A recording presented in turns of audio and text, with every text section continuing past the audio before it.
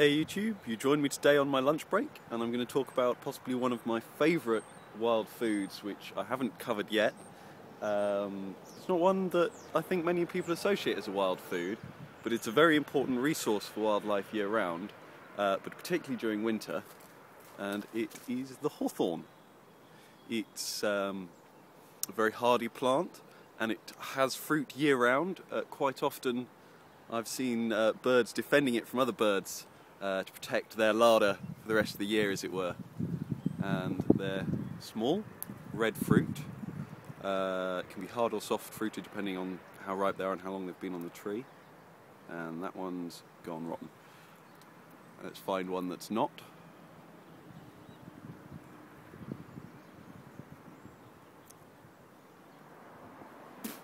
Again. I should have really looked first, shouldn't I, YouTube? Oh well. Find a harder bodied one. Possibly why this tree is still covered, damaged by the frost.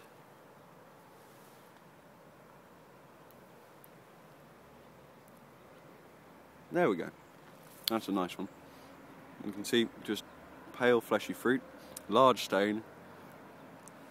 A sort of starchy, potatoey flavour, like sweet potato almost, but appley.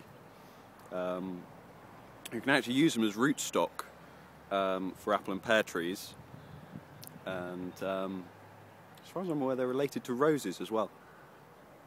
They have lovely, in the spring, white flowers that come out, and this whole thing will be covered in mayflower.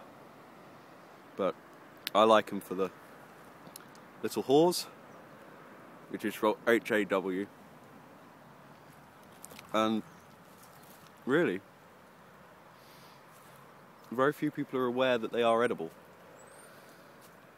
And they're never going to be a major resource. They're not sweet enough to really make into anything alcoholic. They're not flavoursome enough to use as a flavouring in other ingredients, but they're a pleasant little resource to be aware of.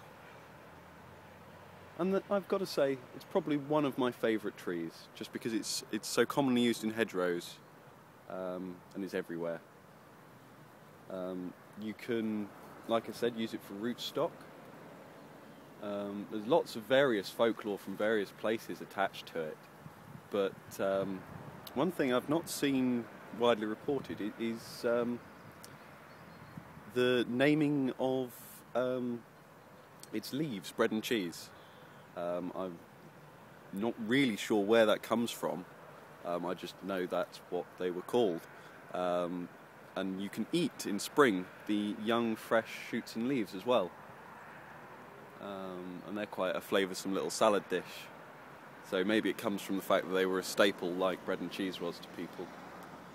Or possibly from birdsong. But there it is. Something that is still fruiting, still colourful, even in the middle of January. Has fruit on it year round, which is why it's so good for wildlife, and is often a very good place to lie up and watch for birds, because they love hawthorn. And so, I hope that's just a little bit of bushcraft for you for the winter. Beautiful hawthorn tree. And I shall be back when it is all in bloom and do another video. Thanks very much, YouTube. Bye.